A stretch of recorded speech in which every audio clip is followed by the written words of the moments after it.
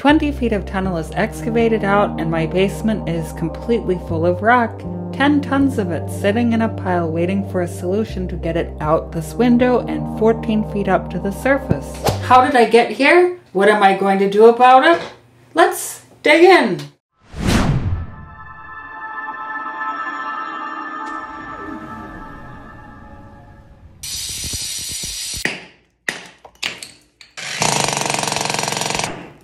Previously, I cut a hole in my sub-basement wall and started cutting into the rock under my house. While I have a lot of experience digging holes, I never tunneled before and I'm concerned about water, difficulty, and maybe collapsing rocks. So I needed to prove to myself that this expedition into the bowels of the earth is even possible before worrying about getting rid of the rock. Now I've run out of road to kick the can and we need to invest in infrastructure. I am kind of new to YouTube, so experimenting a little bit before I morph into YouTuber color. So smash that like button below, subscribe, and buckle up because we're going off the rails. Back to the infrastructure, we'll need a head frame and hoist, a hopper elevator, a ramp, and a minecart.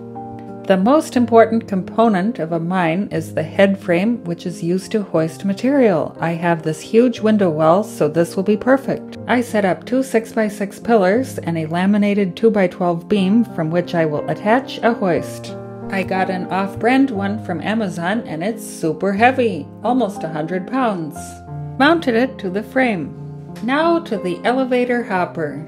I designed the scale paper model of the box and bought some steel to fabricate it.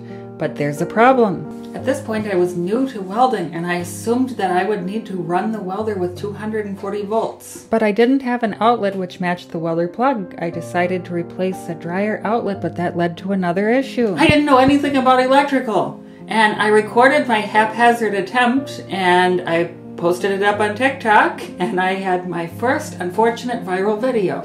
I have an extra dryer outlet, and I thought I would replace it with one that is compatible with my welder.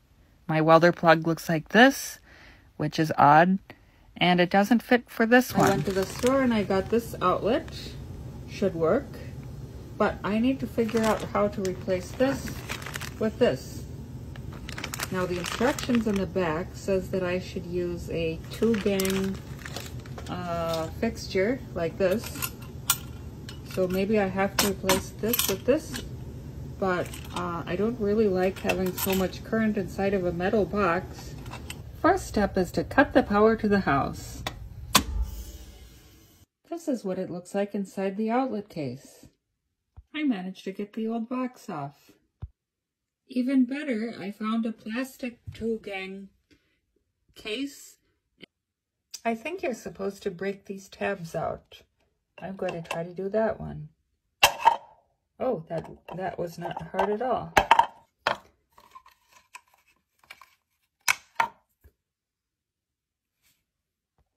I'm stuck again. I can't cut it. It's too thick.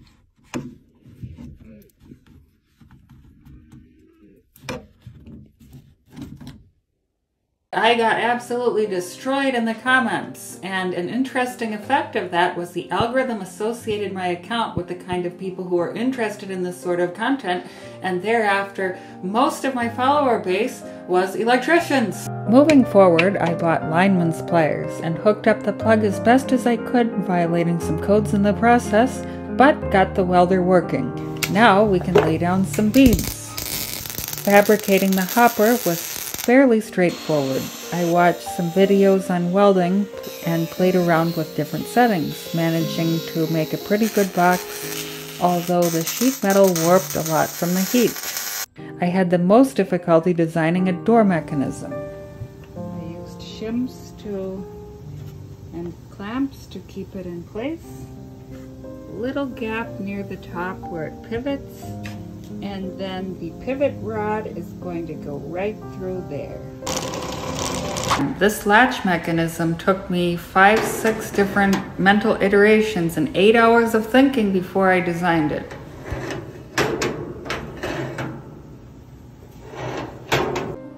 An unfortunate aspect of using the laundry room for fabrication is it looks like this. I am embarrassed to have guests over at the moment. I'm ready to start sanding it and painting. This was a lot more work than expected. It's quite heavy, probably a little over 150 pounds without the door. The door latch will fit in this loop, and this eye bolt is adjustable. And now it is sanded and ready for painting. And now the first coat is done. Let's attach the hopper cart to the hoist. I tried suspending the hopper, but we have a critical problem. The head frame is not tall enough for the bottom of the hopper box to clear the railing. I need to extend the pillars. Here's where I made a big mistake. I tried to jack up the beam while adding an extension, but it shifted and it all came crashing down. Of course I posted the aftermath.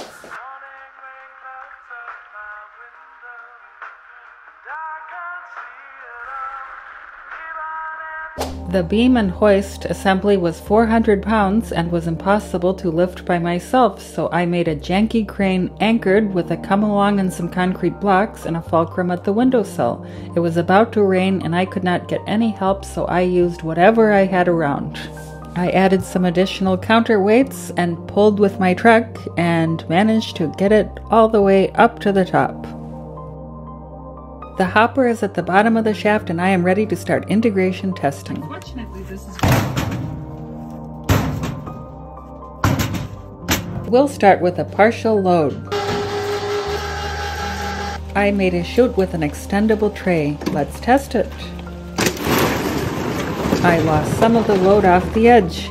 Now I've loaded it at 2/3 capacity and have added some walls to the chute. Still having issues. Let's try once again. Third time's the... Yeah, still having some problems.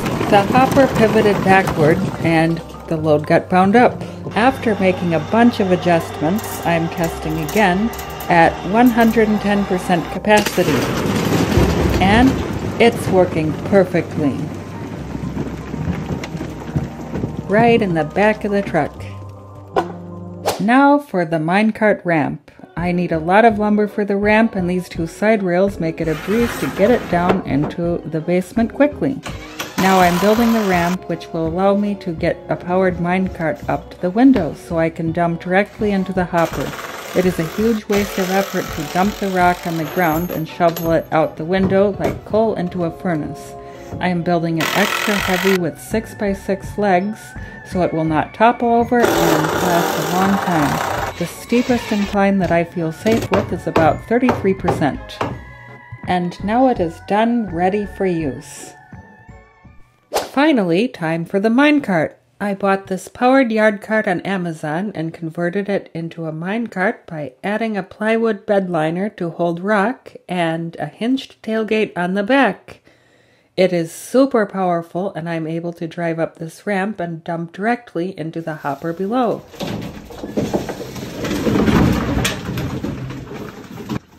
This is going to turbocharge efficiency. Now I can start tunneling at an industrial scale. I hope you enjoyed my second attempt at long form. I come from the world of TikTok where storytelling has to be short and tight. Editing often takes a lot longer than it should because I always get sucked into side quests and concepts. For example, I wanted embedded videos with scrolling text to the right like this. Simple, right? Well, I tried screen grabbing from the browser, but I could not get the text size and smooth scrolling like I wanted. This isn't going to work. Time for some engineering to make it work. First, I adapted a Python project to extract comments from a video. I copied the HTML from my homepage and extracted all the links and used some Excel logic to filter the video IDs. Then prepared a shell script to execute the Python for each video. It pulled all the comments into a series of JSON files. Hundreds of thousands of comments in beautiful JSON. Then I asked ChatGPT to prepare a web page with my specs, cause who has time for that? It did so beautifully, very nice. But it didn't run, and I asked it for some help, and it provided a nice simple solution. And there we have it, scrolling text, exactly what I needed.